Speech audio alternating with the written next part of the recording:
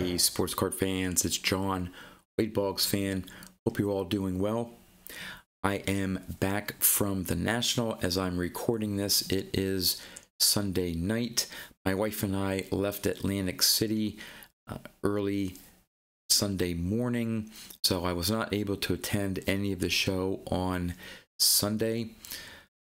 But I thought I would I did 4 daily recap videos of my days there at the show, and I thought I would do one final sort of wrap-up video and give my thoughts on the National, the venue, you name it, and then also show off all my pickups in one summary video. Again, my little recap videos, I showed off basically what I picked up for that day. So this is just a way of putting a nice little bow on everything. So start off with some of the negatives, and some of these I experienced. Some of them I saw on various comments of other videos, recap videos, or videos on the National. First one was Wi-Fi, that the internet, whether it be cell service or Wi-Fi, was terrible. And I have to say, Wednesday afternoon when I was there and maybe half of Thursday, it was horrendous. Could not pull anything up on my phone. That hurt people trying to look up comps, recent sale prices. I even had an experience when I was at a table. Someone, I believe, was trying to pay them, think through PayPal, something like that, and it was just kept spinning. It would not go through. I'm not sure, I forget how they exactly resolved the issue. They were able to resolve it to the satisfaction of both parties, but it was an ordeal. Now, I think it was sometime Thursday, I found that there was a AC always on free Wi-Fi connection that seemed to work fairly well. So I was able on occasion to look up comps, but sometimes I had to wait and so on. So that was, I think, one big negative that they need to step up.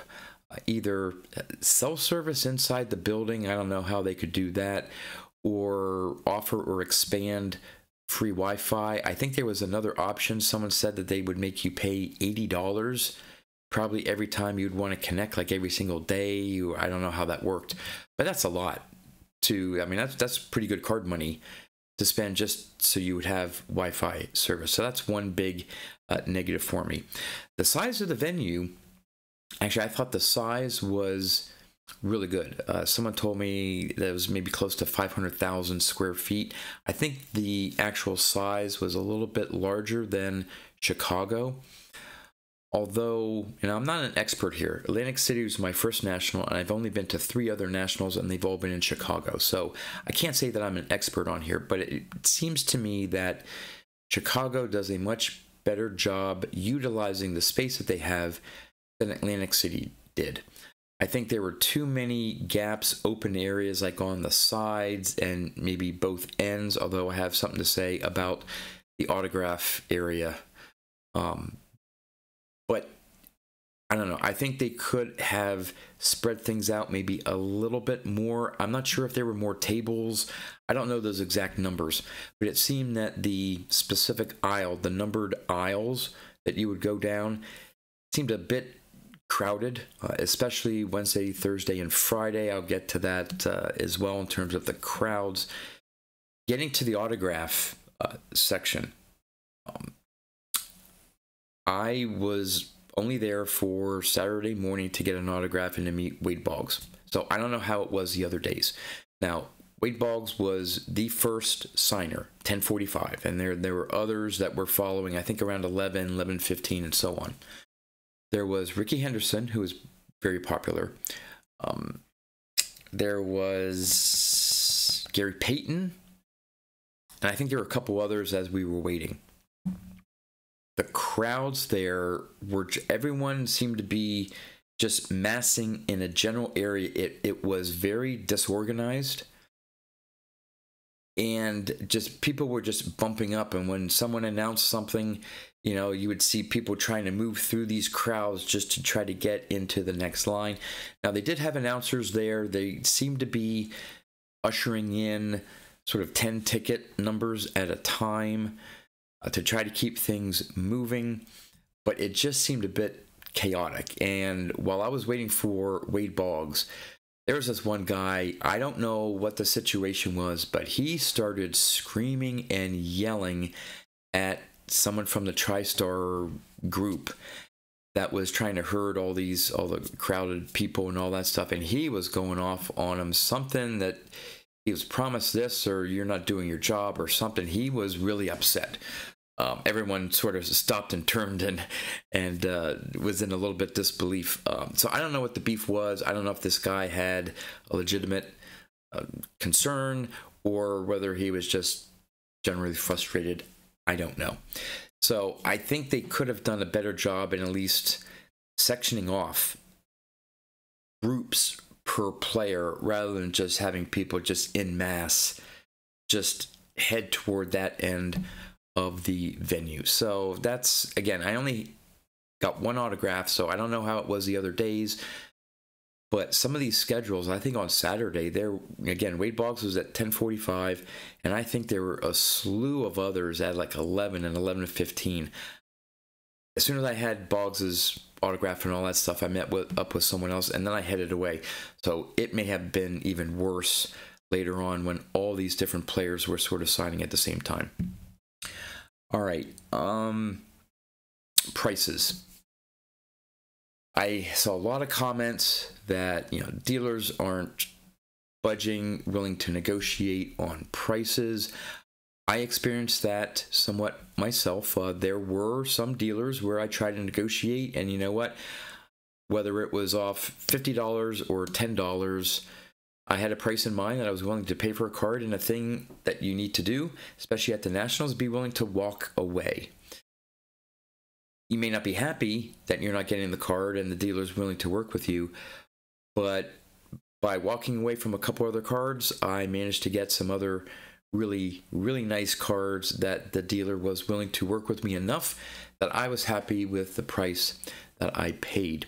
Now, if you watched Mike Baseball Collector's video, I think his Day Zero recap video, he went to a dealer and tried to negotiate on a price and was basically told to, in a little bit nicer terms, F off and go to another table if you're looking for deals, because of the amount of money that he spent on getting to the show, setting up all that cost. He wasn't doing any deals. It was take it or leave it, sticker price, so to speak. Maybe not solid, but definitely he and Mike were not even close. And so Mike walked away. I'd never heard of a dealer being that rude or not even flat out willing to work with you. Now, there's another dealer there as well. Based on my experience in Chicago, I don't want to name the dealer's name. There's no point in doing that. But I knew to avoid his booth because he, at least in my personal experience, this is just my personal experience, he was not really willing to budge much on his asking price. So I may have just skimmed what he had for inventory. I didn't even look at anything or make an offer. But on the flip side, again, I was able to make some pretty decent deals. I don't think they were major deals. I think for the most part, the deal that I got was at comp. So they were up here above comp, and I got them down right around comp. I think there's one maybe that I paid a little bit less than the general going rate, and that was because I did a package deal. So I got 2 cards from this dealer.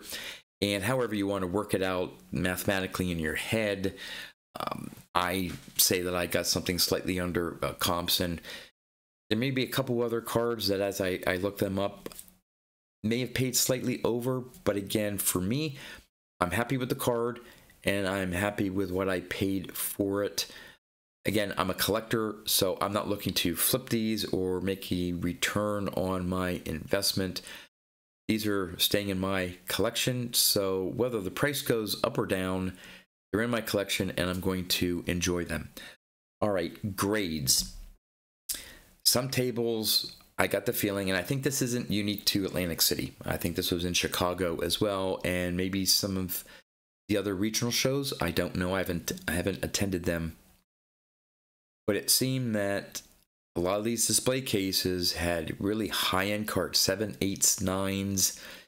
and we're asking a fortune for them, and maybe they were justified prices. I don't know, but I skimmed right over them. For my vintage collection, I'm in the 4s, 5s, rarely a 6, depending on what the card is and how, probably maybe a card from the 70s type of thing. But I'm in that mid-grade range. I saw some nice cards. I was hoping to add to my Collier Yastrzemski run. I needed the 61, 62, 63, 64, and 65, and 69. I saw all of those cards, but they were either in 7s or 8s or 9s. I don't need to pay that much. I don't need to pay $200 or so for a 7. Now this one, I almost got a 69 tops in a 7. We just couldn't. I was there with a Mike Baseball Collector. We just couldn't get the dealer down low enough. He started off not too bad with his initial asking price, but he wouldn't drop it down just enough for me to be comfortable with it. So again, I walked away. But that was all the other 7s were at least $200 or more. I think he was originally asking $135. So again, he was closer, but we still couldn't make a deal. But all the other ones, I saw plenty of 61s, a few 62s, a couple 63s, a couple 64s. Just the grade was, I'm not looking for a high-end Collier Yastrzemski run. I want a Collier Yastrzemski run. So I'm willing to look at, depending on the year, maybe like a 61, a 5. I'm fine with that. Maybe for a 65, maybe in a 5 or 6 still.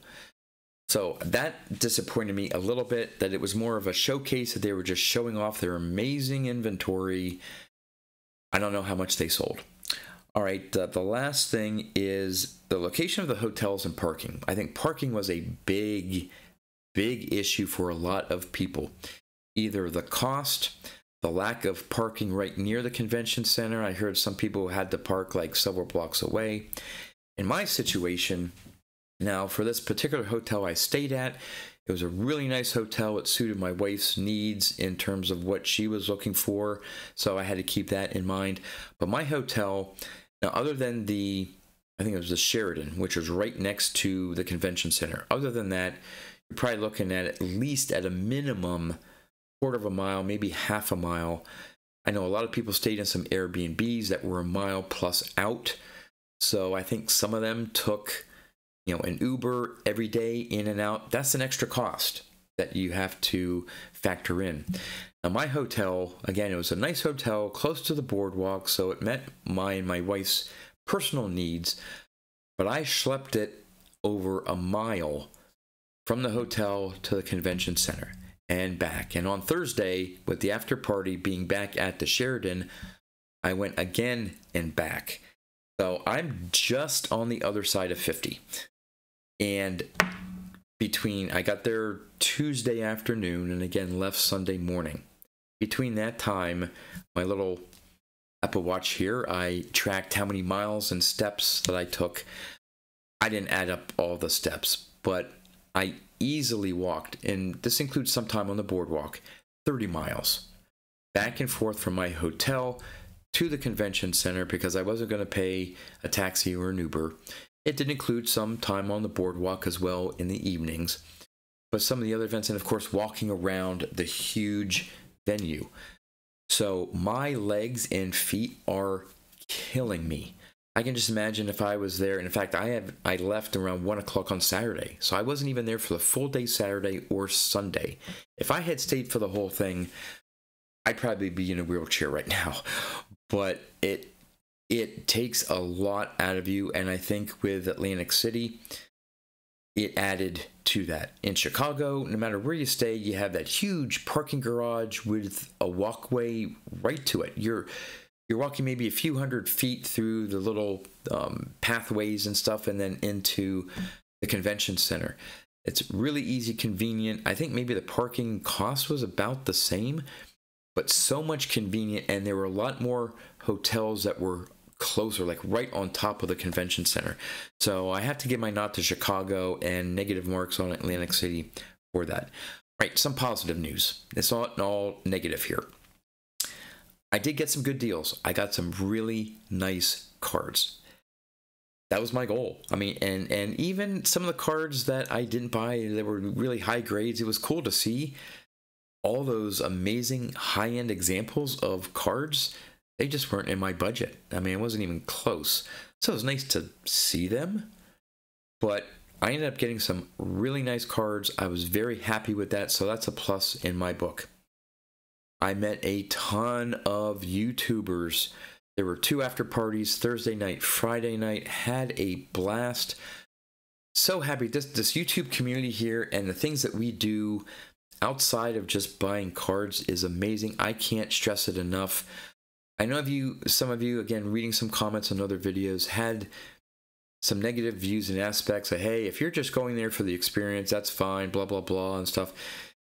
Yeah, I think there are a lot of us in this little YouTube community, and maybe some of those weren't, maybe they don't create videos, maybe they just follow other videos, which is content creators, which is fine. But I think the fact that all of us are either slowly developing, and maybe faster than others, these relationships that extend beyond being on the convention floor and looking at baseball cards. It's gone much more beyond that, and that was my #1 priority. If I didn't get the cards that I got a couple other ones, maybe didn't even spend my money, I still would have had a nice time. Again, I was also there with my wife. We had a nice time walking the boardwalk. I lost a little money at the casino, and not too bad. I was expecting to, but that's no problem. Overall, that experience was top-notch. And the last thing, I got to see Wade Boggs. He was not able to attend last year's National at Chicago, so I missed out on that. And I think I said in my recap video on Saturday that this was the 6th time I met Wade. Looking up some information, I think it may have been the 7th, but regardless, I got to see Wade, another photo op. He was very gracious in signing some extra things for me on the side. Really appreciate that. And that was a blast. So, got okay deals, nothing huge. Got some great cards, hung out with some great fellow YouTubers, great guys, and saw Wade Boggs. So that's sort of my summary there. If I had to rank it on a scale of 1 to 10, maybe definitely because of the YouTube experience and the fact that I did get some really nice cards, probably a 7 out of 10. In the past, I would probably have ranked Chicago 8 or 9 out of 10. But that's my opinion. Would love to know what your thoughts were on the National in the comments, especially Sunday. One other thing I talked about was the crowds. Another thing that I thought was interesting is Wednesday afternoon seemed really packed. Thursday seemed really busy. Friday seemed really busy as well. Now, again, I left around 1 o'clock on Saturday, but when I left, the crowd just didn't seem to be there like it was in previous days. I'd be interested to know maybe how Saturday afternoon was. Maybe things picked up in the afternoon. And of course, I would like to know if any of you attended on Sunday, what the crowds were like there. But it was very interesting. I would have thought that at least on Saturday, maybe not Sunday, that a lot of people would have, maybe they couldn't take some time off during the week and would have headed in on Saturday. Location, parking may have been an issue for them, not wanting to take the trip in maybe for the day, so that may have affected it as well. All right, enough of that. Again, would love to know your comments on any aspect of the National, whether it be cards, the venue, Wi-Fi, you name it. Let me know what your thoughts are. All right, so I'm going to turn the camera around. Sorry for rambling here, but I just want to get my full thoughts on the National, pros and cons. I'm going to turn the camera around and show off some of the stuff that I got from fellow YouTubers and others that followed my channel that just random acts of kindness that gave me, and then the cards that I picked up at the National. So let's go take a look. All right, I'm going to start off with some of the random acts of kindness that I received during the National. The first one, or the first few here, some of us YouTubers, maybe not every single year, but on occasion will go to the Topps website or maybe some other website and have a baseball card made of us on our channel and hand them out as we see fellow YouTubers. I did one last year in the theme of 1973 tops. This year I did 1972 tops, so this was my card here. And that was the back. So a lot of these sign it and so on. I did 60. I have maybe 6 left or something that I wasn't able to hand out. But that was, again, this is just fun to hand out to fellow YouTubers. Speaking of fellow YouTubers, Scott Reindeer Studios is an amazing artist. He actually had 4 different cards that were based on his drawings, and he handed them out, and I got all 4 copies. And this first one here, just a gorgeous drawing of Jackie Robinson. I believe this is the one that he did during Hobbypalooza. I think he had to finish it after his session on Hobbypalooza, but that is just a great image, and he tells about it here. So it's acrylic on wood, painted in 2022 for Bench Clear's Hobbypalooza. Right, and I guess you can scan that. I haven't tried it yet. You can scan that code there, and I don't know. I'll just pause it here if you want to. I don't know if you're able to scan it. How maybe take a screenshot and scan for the video showing him draw that. So that's one. Here's a black and white of Hank Aaron. Really cool. And again, this one was done for, I think some of these is ink wash, painted in 2021. Again, I'll pause it there if you want to take a screenshot and check out that video. And Larry Doby. I think one of these was a commission piece here, but let's see. Acrylic on canvas, painted in 2021. Yes, for Nina S. Nina S.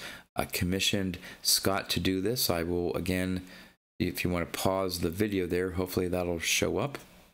All right. And the last one was a commission piece of Beau Bichette. Let's see if I can get that little focus a little bit better. There we go. Look at that detail. That's great. And this was done for Scotty Aranya Boys in 2021. Again, there's the QR code or whatever they call it to see if you want to check out the video of him drawing it. All right, next one. Jake, formerly Ticket Leprechaun, now Legends Never Die. He had a cool 1956 Topps card made of him, and that's him playing softball there. He signed it, and what's actually cool is he is in a softball league, I believe, and these are his stats for several years of playing. I don't know if I can zoom that in a little bit here, but not too bad, Jake. Not too bad. All right, so that was pretty cool. And another one here, Victor, the Rookie Card Specialist. Let's see if I can get that focus here. Come on. Oh my goodness, there we go. Victor, the Rookie Card Specialist. Really cool card there, Victor. Thank you. And he signed it on the back. And another YouTuber here that I think I met for the first time, Eddie's Cardboard Chaos. Big supporter of my channel, Eddie. Thank you very much. He gave these cards away, signed it there. And there is the back. So these are really cool. Again, this is part of the YouTube community that makes these nationals so great. In other words, right here, we don't count subscribers, we count friends. Well said. And the last one here is he's been making videos, I believe, for a year now. Hasn't made a whole lot of content, but attended the YouTube get-together. Now, I was talking with him on the Friday night. I don't know if he was there on Thursday. If I did, I may have met him or missed out on him. Iconic Al. Actually, no, I did. He was there on Thursday. He gave this to me on Thursday, I believe. But Iconic Al, and his YouTube channel is Iconic Baseball. And he loves talking about, he does some modern stuff, but mainly some vintage. And there he is here. I'll do the QR code, but I'll also put a link to his channel. I think he only has maybe 55 subs. So go check out his channel. See if we can maybe increase the subscriber count for Al's channel. And you can see there he signed that. Really nice. It was nice chatting with you, Al. And Mark, Rudog21. He saw me at the show, I think maybe on Wednesday, and said, hey, glad I bumped into you. I got something for you. And these Gypsy Oak cards. In fact, Mark, I apologize. When you put them in a package here, I thought it was just this one card, and it wasn't until later on when I opened up the sleeve and stuff that I saw that it was actually 2 cards. So, Mark, thank you very much. I love these designs here, these Gypsy Oaks. This is the design of his minor league card, TCMA minor league card. So, really cool. Thank you, Mark. And this one, and I apologize, I forget the name of the new YouTube channel, but I was in line waiting for getting an autograph from Wade Boggs. So of course I was wearing a Wade Boggs t-shirt, and he came up to me. I know he's a Red Sox collector, had a whole bunch of Red Sox like a hat and shirt on and stuff like that, and I do apologize. I forget exactly who it was, but he came up to me and said, "Hey, you Wade Boggs fan?" I said yes, and he had this Wade Boggs card for me, which was extremely nice. Thank you so much. But not only this, he says, "I know you collect short print image variations of Hall of Famers," and he just had a small little stack of cards and said, "Are there any cards in here that you don't have?" So I went through them, and there was one, and he says, "Hey, you can have that as well." So again, I truly appreciate it, and please comment on this video if you're watching this. I do apologize. Again, just met so many different people, and I'm sometimes terrible with names, but he gave me this Randy Johnson short print. Really nice. Thank you so much. And then finally, I met up with a fellow Wade Boggs super collector. I had a couple cards that were duplicates. I don't normally trade, but for this, he's a friend of mine, again, fellow Wade Boggs super collector. So I had 3 duplicates of cards. He's trying to complete a 1999 Topps Tech Gold, and there's 60 versions, and they're only out of 10, and he's really close to completing it. And I had one that he needed. I don't have that many of them, so I said, "Hey, we'll do a like exchange." And so the 2 other cards were manufactured patch cards spelling out Chicken Man. He also is trying to complete that. I've completed it, but I had a couple 2 other duplicates. So for those 3 cards, he actually gave me 3 Top Tech Golds that he had duplicates of that I did not have. Now, in my recap video, so this one here, they all have, if you're not familiar with 99 Topps Tech, they all have different patterns in the background. And this one here is serial number 10 out of 10. This one here, I pointed out that is an error, because if you can see here, it says 6-time AL batting champ. No, he did not win 6 batting titles. Now, he was close, I think, in qualifying in 1982, but he just didn't have enough at-bats to qualify, or else I think he would have won the batting title in 82. But no, Topps, he only won 5 batting titles. Now, another one that I thought was an error, and RJ Collects Sets, kudos to you for mentioning this in the comment of the video. And in fact, I think I had figured it out some time ago, but I had forgot about it. This one here, if you look, it says career average 329. Well, Wade Boggs had a 328 career batting average. But RJ Collects Sets, RJ pointed out correctly that this is a 1999 card, and so it was his stats through 1998. He played a final year, wasn't a full season, in 1999, in which he hit his 3,000th hit. And at the time, at the end of the 1998 season, he had a 329 batting average. So this is not an error. It is actually correct as of the end of 1998. But his total career average was 328. And this one here is 10 out of 10. And I think this one here is 1 out of 10. Yeah. All right. So 2 other random acts of kindness. So these are separated here because he's starting to get into graded cards here. Mike, Hitman 23, huge Don Mattingly fan. We've connected over YouTube, and just so glad we had a chance to meet. First time he saw me, he says, "Hey John, I got a card for you." Of course, being a Yankees fan, he got me this. He gave me this Wade Boggs 93 Upper Deck in a Gem Mint 10 in a Yankees uniform. I don't have too many graded cards in my collection, and I think maybe only 1 other 10. So Mike, thank you very much. Really appreciated.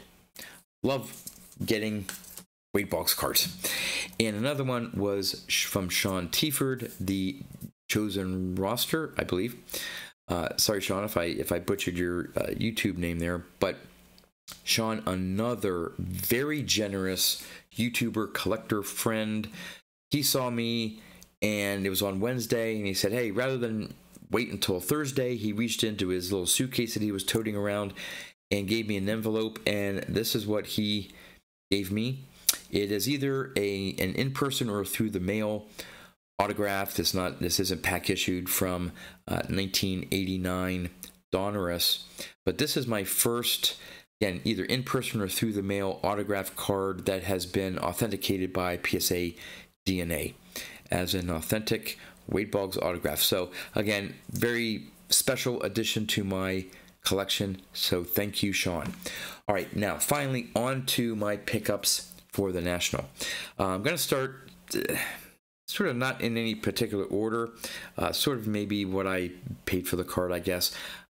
I went into it on the individual recap videos as to what I paid and the deals I got. I'm just going to show off the cards. So the first one here, this is for my 1970 Topps Hall of Fame run. Very inexpensive pickup. So Hoyt Wilhelm in a PSA 6. Did not cost me much at all, so this was a no-brainer. Good centering, which is what I look for. All right, there's that. Next one is my first Roberto Clemente graded card. It's his 1967 Topps in a 4.5. Just love the centering on that. Yeah, there's some issues on the corners. Doesn't bother me. That is a crisp image there of Roberto Clemente. No major issues with the card at all. Nice back as well. Very happy with that pickup. So that's my first Roberto Clemente graded card in my collection. Next is one that I had in my collection years ago. It was one of the maybe dozen cards that I sold at one point in my life and regretted. And now I finally have it back in my collection.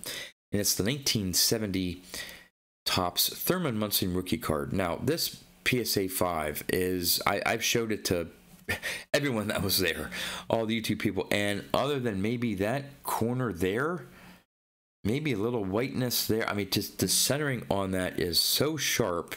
You know, slight little maybe ink, blot there, but that typically doesn't reduce the grade. Just a stunner of a 5. Got a decent deal on it considering the centering. Now, sometimes you have to pay a little premium for well-centered cards in vintage. So you have to keep that in mind, and was really happy to finally add this Thurman Munson rookie card. Another rookie card that I picked up is the Steve Carlton. Now, this is one sharp-looking 4. Again, maybe that corner, maybe that, I mean, the dealer had this 4 and a 5, and I swear I couldn't tell the difference between the two. Here's the back. Sharp looking back. Nice and clean and crisp. I just love this card, and so I chose the cheaper one. Why not? I don't buy that number right there. I buy the card. And that is so well centered and sharp for 65. So happy to add the Steve Carlton rookie to my collection. Another card that I had been looking for, not super heavy, but leading up to the National, say the last maybe 3 months, I'd keep looking eBay listings for this particular card. I've always loved the card.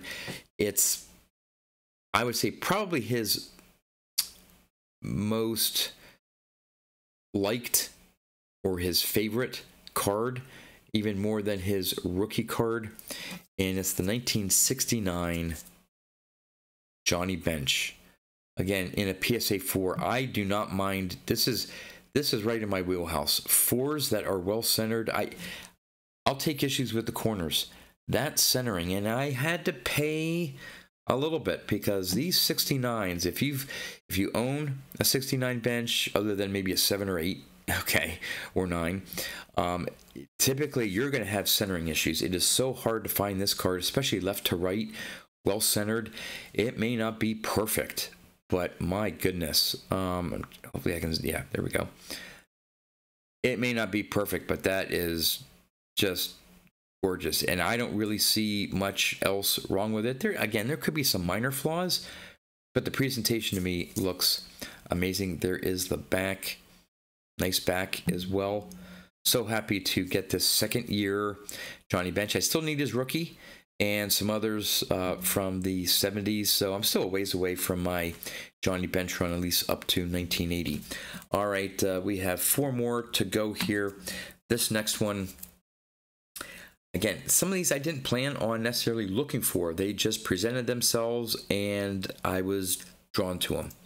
And here's one. And this was one that I did a package deal on, so I picked this one up and another card to try to make a deal. Sort of sweeten the pot by increasing what I paid and them being able to move more than one card of their inventory. And it's 58 Topps Hank Aaron white name. Now, there's the yellow name version, and I do have to say that I probably like the yellow name version better.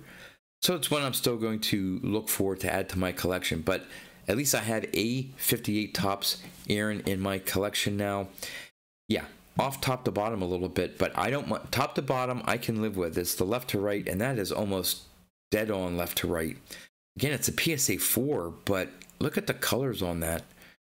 I'm extremely happy with that pickup. Here's the back. Now, this probably led to it being a 4.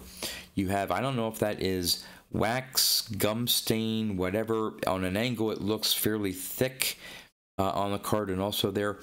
I don't mind the back. I don't buy cards for the back. I buy them for the front. And that is a great example. So happy to add this one to my collection. All right, the last one, the last big 3, so to speak. Another card that, since I started getting into vintage collecting, was one definitely on my list. Sort of a must-have for vintage collectors, especially those from the 70s. And it is the 75 Topps George Brett. Now this, when I did the recap video from my hotel room, the lighting did not do this justice at all. Look at that sharp bluish purple, the green, the Royals there, no little print marks, which is typical for 75 cards. A little off center left to right, but man, this shows off great. And for the George Brett, I did want a 7. This is one of those cards, sort of like the 1980 Topps Ricky Henderson. I wanted that in an 8. You may want to call it for quote-unquote investment purposes. I don't like to use that word. But there were certain cards and that were in my price range that you want to sort of try to get a certain grade for. And this is one here. This George Brett. I've been looking at this for a while. This was one where, if you technically want to call it with the package deal I got, maybe slightly under comps. That's what I'm calling it. But so happy to get this nice back as well. Just a sharp looking Brett rookie. Oh, so happy to have that. All right, last 2. This one, again, was not on my list at all. Wasn't even on my radar until I saw this card in the display case, and it spoke to me. You know, whether it's a modern card or a vintage card, I'm sure a lot of you out there have had experiences where you see a card and you just say, I have to have it. It's a gorgeous card. And this is one for me. Again, I've shown all these others off in the previous recap videos, but with the lighting, this 1950 Bowman Bob Feller in a 5. Again, I was not looking to add this to my collection, but that registration is spot on. The centering may not be perfect, but that's so nice. And the back, I mean, I'm assuming it's, I tried to look it over. I couldn't see any creases or whatever. It's probably corner issues, maybe slightly centering, of course. But with some of these Bowmans, you could get little registration issues. I looked this up close with a magnifying glass, and I can't see any issues with the registration. Just gorgeous. So this will go right next to my 50 Bowman Yogi Berra, also, which is in a 2, but both of them present very well. So extremely excited to have this in my collection. Again, wasn't expecting to add this to my collection. And the last one, another card. This was the big purchase, I guess you could say. And this is the one I packaged with the George Brett rookie. So I was able to get a pretty good deal. I may have overpaid slightly for it. I'm not sure if I'm sure there were other copies at the National, most likely higher graded copies and a much higher price tag. But when I saw this card, again, it spoke to me. I hate to use the word iconic, but when you're talking about vintage baseball cards, especially from the 50s, every collector needs to have this card in their collection. It is the 53 Bowman Color Pee Wee Reese. And this is in a 2. Now, when I asked to look at the card, and I was expecting to see, huge crease here, there, you name it, for a 2. Now, granted, it's off-centered. I can live with this. I can definitely live with the off-centering on this particular card. The corners have a lot of issues, especially this one down here and a little bit over there as well. That one looks to be not too bad, and of course that one I think has a little bend into it. But other than that, now I was with Mike Baseball Collector at the time, and you probably are not going to be able to pick it up, and I apologize for the glare. You can almost see it right there.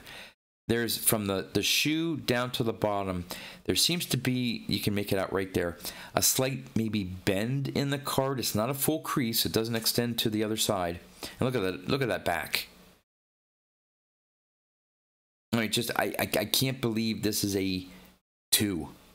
The other thing though that may take it away that I spotted once I got home, and you may not be able to see it either. I don't know if I can zoom in or focus here. I apologize. Okay.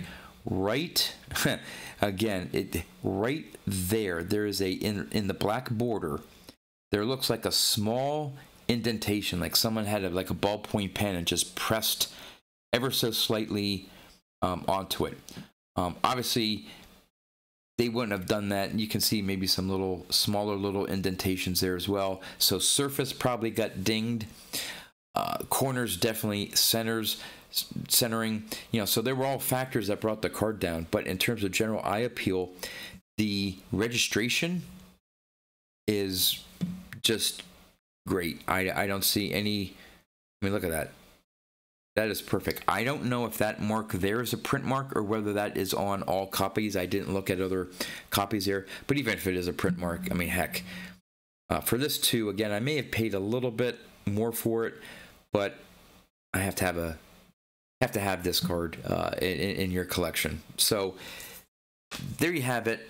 My pickups for the National, my pros, cons, all that stuff. Nice big bow wrap up. I know this video went a long time, but I want to get my thoughts off. Wanted to do, even for posterity, wanted to show off all the cards that I picked up. And again, the generosity of fellow YouTubers, just great, amazing. I can't say enough about you guys. I loved hanging out with you, talking baseball cards, talking life in general, other things, various topics. Got to know everyone a little bit better. Hope to continue it next year in Chicago. That's all I have for you. As always, thanks for watching, and I'll see you next time.